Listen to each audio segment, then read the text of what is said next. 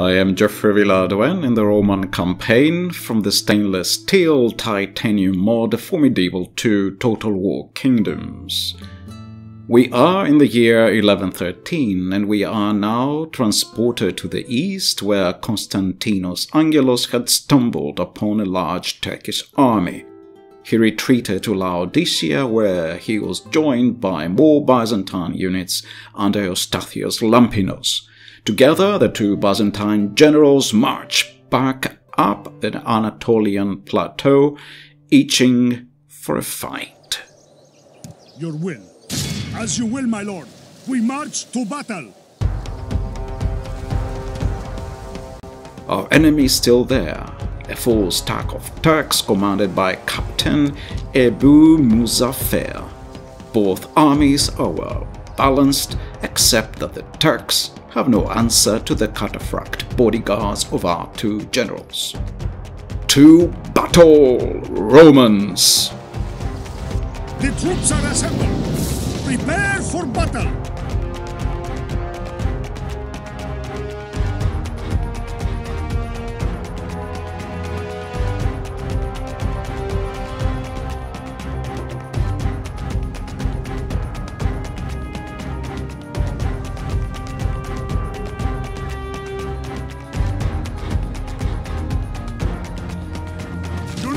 Await my orders.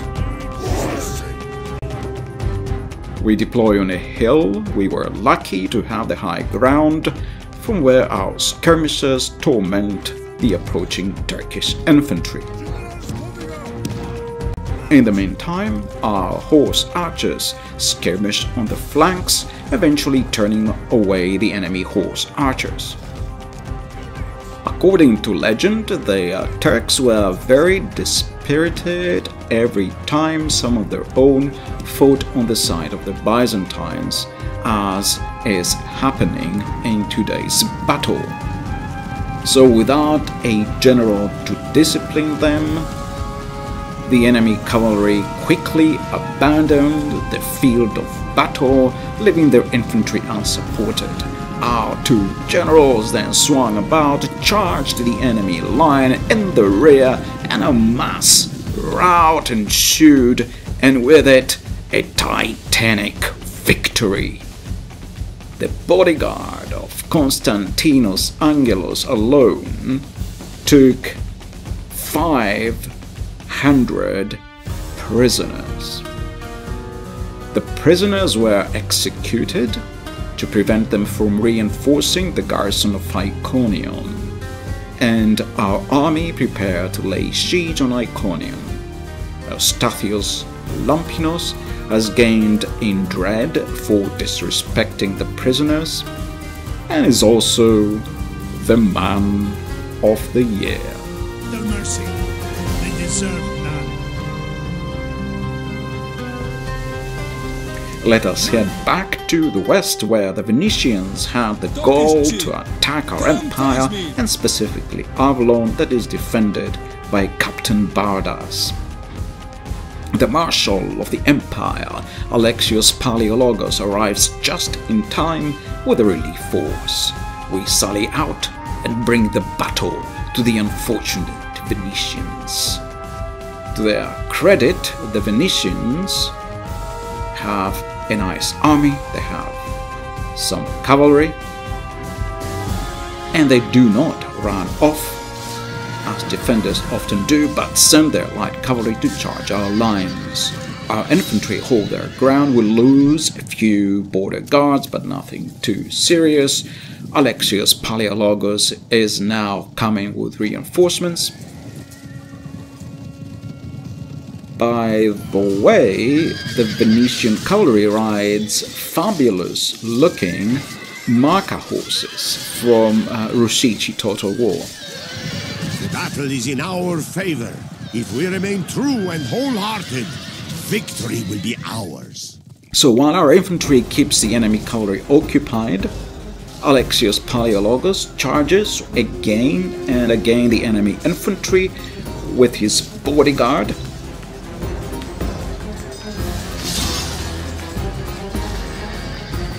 The enemy commander, Captain Paulo, is here engaged with our infantry. He's charged our counter-arty, that's the wrong unit to charge. Praise to our Lord! Our men have slain the enemy general. Now his men will lose heart. And it looks like he has been slain. He just went down, you might have just seen it. So Captain Paolo has been slain. He's fallen in the field of battle. He suffered a hero's death.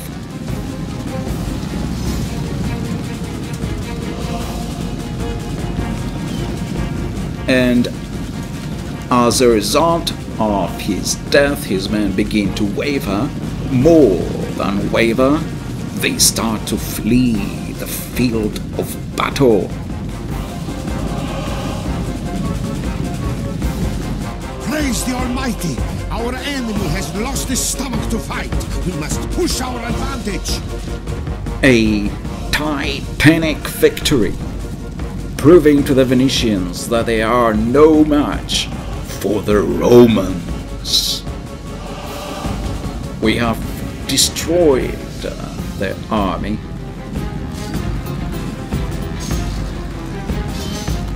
Our general is collecting prisoners. Glorious victory at the loss of only 153 men. Our general's bodyguard took 259, killed 259 of the enemy. We also took some prisoners. That we can pay. Yes, Lord. Think of the money to be made.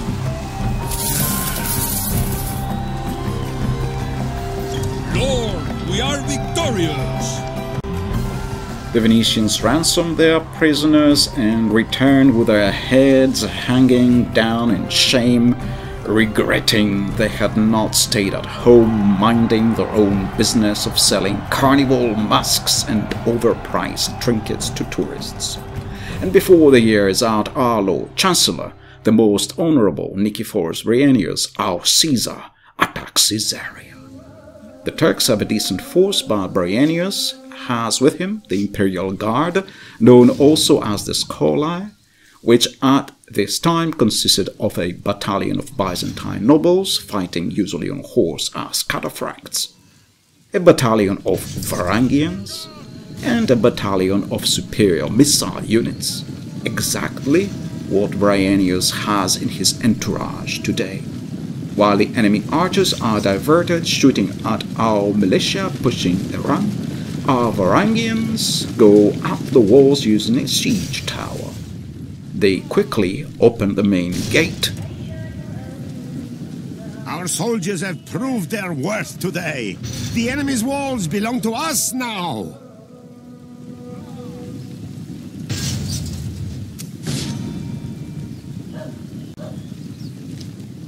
Then charge the enemy archers on the wall to stop them from firing at our army.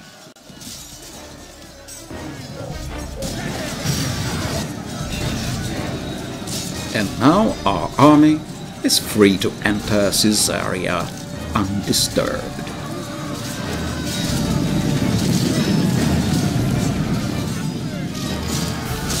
So here are those glorious Varangians fighting on the wall. The enemy archers are doomed. They are being literally chopped to pieces.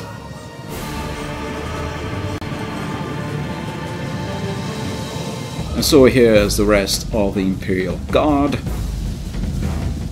headed by our Caesar. These are the nobles, the Scolae.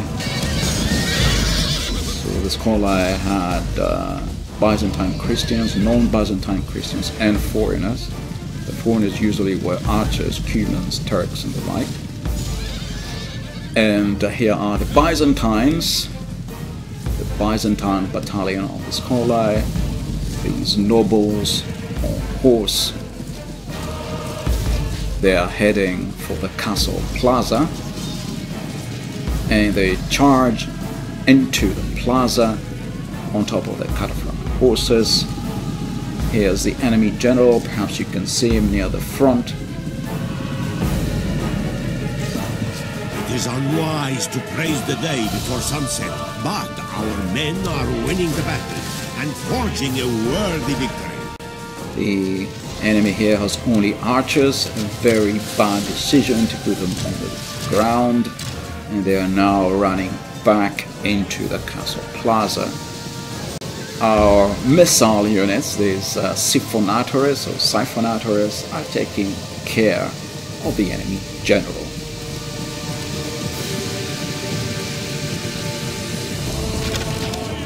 First,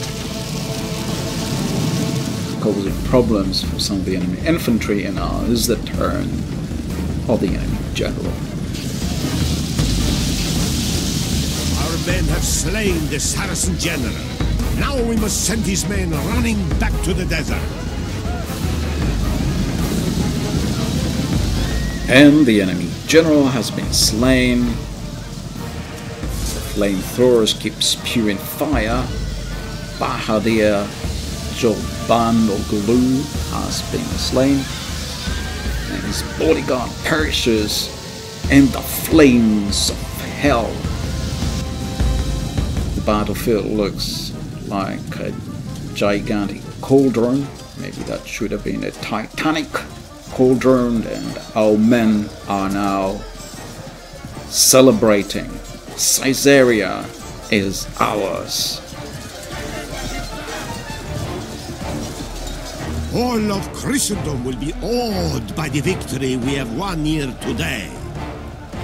And so, the city named after the Caesar is conquered by a Caesar, Nicephorus Rheinius.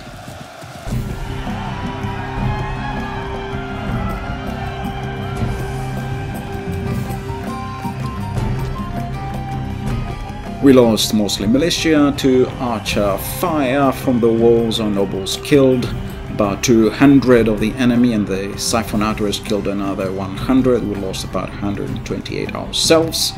As I said, mostly militia.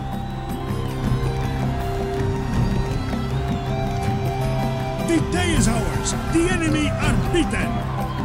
Noble Lord, we have conquered. Caesarea is sacked.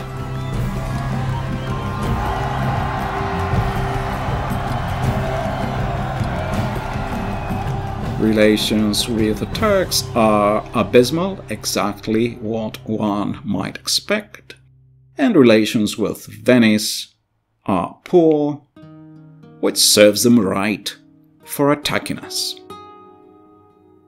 Isaicius Comnenus, the younger brother of our Emperor Ioannis, is married to a young lady of noble breeding. And just as we had thought we had defeated the Norman invaders and sank a Norman fleet, a second Norman fleet appears in the horizon carrying more Norman invaders. Only the dead have seen the end of Norman invasions.